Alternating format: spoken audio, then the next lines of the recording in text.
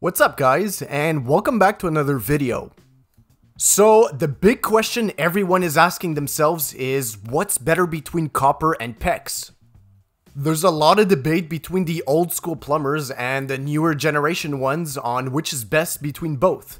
And in this video, I'll be talking about the pricing, ease of installation, performance, and lifespan of both of these types of pipes so you could better choose what's best for you and your particular application.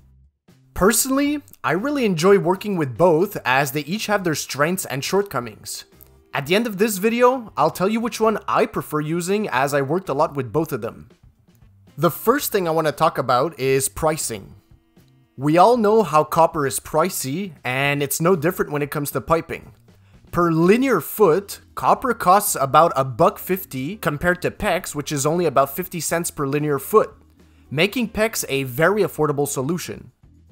Also, if we look at the historical chart for copper, it basically skyrocketed between 2005 and 2006 at $4.58 US a pound and is nowhere near going down in value, which is why PEX is a more cost-effective solution for the future. Also, the fact that PEX requires less fittings and that the connections are quicker to learn and make, the overall cost in labor and materials is less at the end of the day. As for tooling and materials, soldering costs more for the simple fact that there's consumables like flux, solder, and gas. And lastly, PEX doesn't carry the theft concerns that copper does, requiring no replacement fees if it's stolen. So for costs, PEX wins by a long shot. The next aspect is the ease of installation. There's no doubt about it that PEX is the easier to install. First of all, PEX requires less tools and materials to make a joint than a solder joint does, as we could see here. It's also a lot quicker and there's virtually no preparation needed as opposed to copper where it needs to be sanded, fluxed, and deburred before soldering and cleaned after soldering. One big advantage that PEX has over copper is the fact that it's flexible. When running pipes through joists, for example, the fact that copper can't be bent makes it impossible to pass a full length of pipe, which means it needs to be cut and coupled every foot or so to get in. With PEX, this problem is non-existent. In terms of how both perform, if we look at the inside of both fittings, we could see that the opening on the copper fitting is much bigger than the one on the PEX fitting. So what does this mean? The issue here is less flow. The easiest way to understand how it has a negative impact is, let's say you have 3 toilets that require 2 gallons per minute, and you had a 3/4 inch PEX line that could only supply 5 gallons per minute. The toilets would take more time to fill up. Copper fittings, on the other hand, don't have this problem as they're full port and could supply more water. So copper gets a point here on this one. Next is the lifespan. The lifespan between both is pretty similar at around 50 years, give or take. But many factors will alter this, such as the type of water coming in the building, the installation, and the amount of usage the system gets. I'd have to give this one to PEX, as copper will eventually pit, corrode, scale, or even burst in freezing temperatures while PEX won't. A good example of an improper installation is not deburring the pipe after it's been cut, as seen here. The turbulence created by the lip causes erosion and eats away at the pipe, leading to a pinhole. Another important aspect is repairs.